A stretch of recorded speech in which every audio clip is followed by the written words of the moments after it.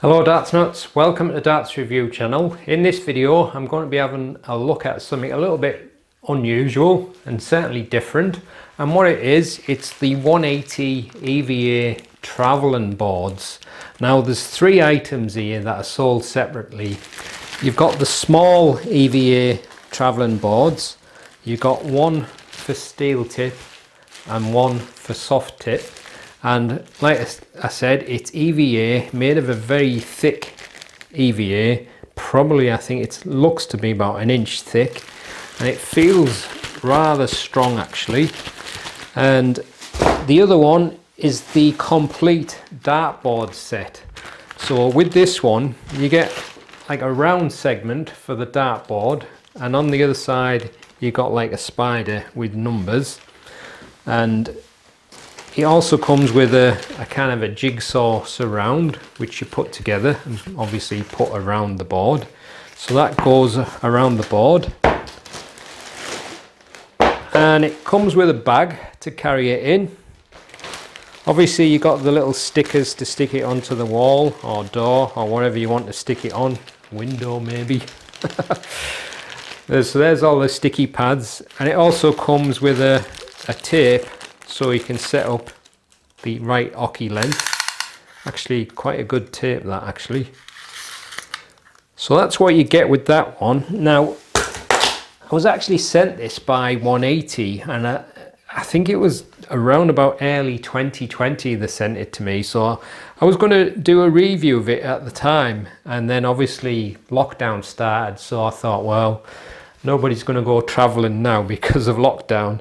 And it's been stuck in my room ever since then. And I thought, well, I'll give it a review because you never know.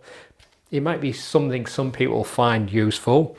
The only problem is I couldn't find it on any of the UK sites, but I have found it on sites in Germany and America. So I'm not sure why it's not on the UK sites. But the complete dartboard setup, that, as far as I can tell, retails for around about £18. And the two small dartboards, they're around about £10 each. So you've got a soft tip and a steel tip. Basically it's just slightly different dimensions on the printed dartboard. So that is the prices that I can work out. It may be a little bit pricey, that actually. I mean, how long this thing's going to last I don't know, because obviously if you're going to throw steel tip points at it, you're going to get holes in there, and it's EVA foam, so it's going to break up, but how long it'll last, like I say, I don't know, because I've not even tried it yet. And if it only lasts a few hours, then I suppose that's quite a pricey thing then for a few hours use. But if you're really desperate to play darts and you're traveling a lot, then I guess it might be a handy thing to have. Also, the dartboard one,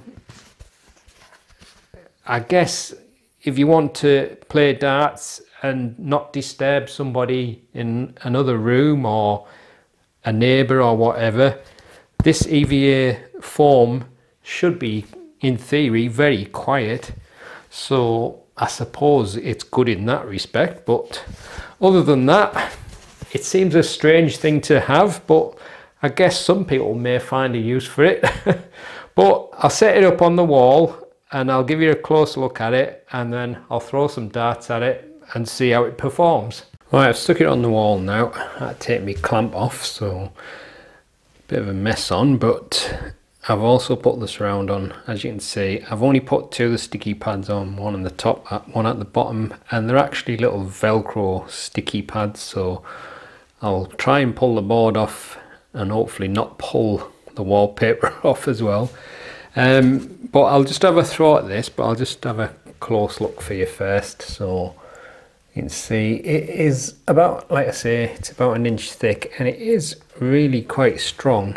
And what I've noticed on the small ones is, I haven't got in focus, there's two little holes on the top, so I'm not sure whether there's been something on them, like, so if you want to just hook it rather than stick it on something. But I won't bother throwing at the little ones because it's exactly the same material, but as you can see, just in a smaller format, so I'll throw some darts at the full setup now. Right, I hope it stays on the wall.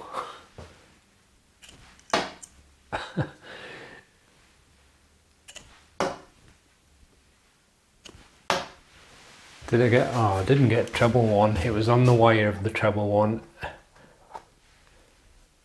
I'm taking them out carefully because I don't want to pull the thing off. Now we left a big hole on that one, but the other two, not too big. But this is what I mean, I can't really see it lasting all that long. Is that a treble? I'm not sure, I think it might be. I think that's a treble 5. Treble 5 champion. Oh, it's so close to the wire that on the treble 5 it may have bounced out, but I think that one would have gone into the treble 20 because it's just below the wire. But as you can see, well, I don't know if you can see, I'll show you just now, the holes are quite big. Oh, going into the 5s here. It's a 5 day to day. Darts are going slantwards. But it certainly sounds quiet. There's just a kind of a little kind of a sound. But this is with the steel tip darts. Oh, I got a treble. I'm going to have a try with some soft tips now. So, we'll see what it's like with soft tips. Now, in theory, I would have thought the soft tips would make a bigger hole. I haven't really tried these ones, I don't think. These are the Target Yoko. 19 grams.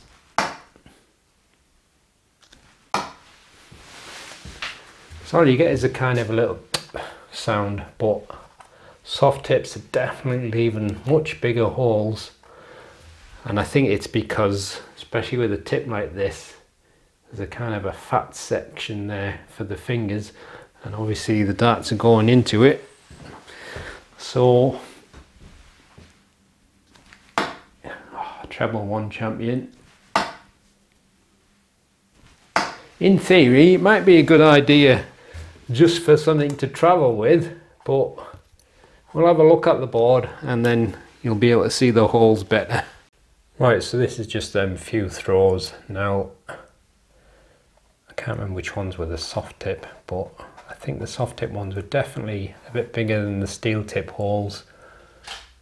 But as you can see, that's just a few throws, that, so I can't see it lasting that long, not if you're making big holes like that. And obviously the more holes that you make, the more loose it's going to be. So in theory the idea is quite a good one, but in practice I'm not so sure. So there you go, that's the 180 EVA travelling dartboards. I know I didn't try the mini ones, but it's exactly the same material, so you'll probably see the same effect. Obviously the mini ones are going to fit into a bag a lot easier, and if you're really desperate to have a little bit of practice, the mini ones might be a nice little training aid if you're away somewhere. Obviously the main problem is the fact that the holes left by the steel tip, and even more so by the soft tip darts, are quite large, so you start getting quite a lot of holes in it.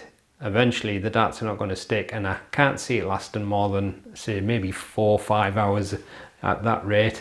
It might have been better if they had the dartboard like that printed on both sides, and then you could turn it and get a bit more use. But as it is, that full setup around about £18, it's nearly the price of a full dartboard, so I just don't see it being worth it. If it was a bit less than half price, then it might be, but I don't know, maybe some people will still find a use for it.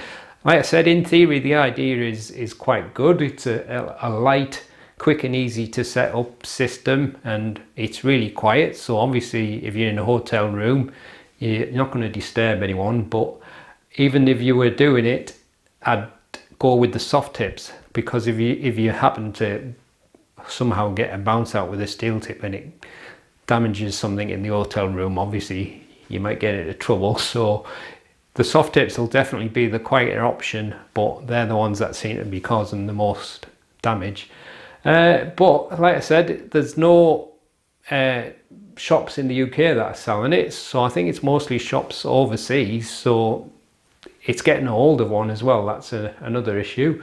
But if you do happen to get one and you've tried it already, let us know in the comments, and always helpful to hear what other people think. For me personally though, I just don't really see the point in it.